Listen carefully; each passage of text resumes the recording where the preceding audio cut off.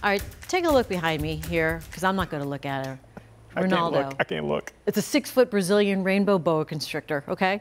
Last month, she gave birth to 14 baby snakes.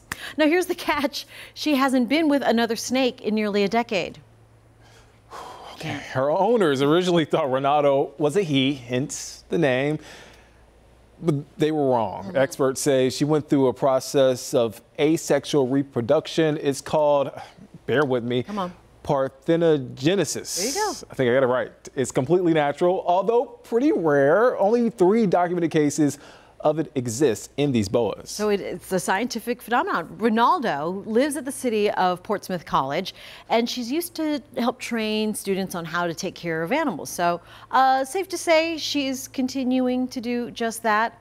Ooh, 14 baby snakes, though. Just staring at you. Just out there. Staring at you, not me. No. We're friends. I'm not even looking. So.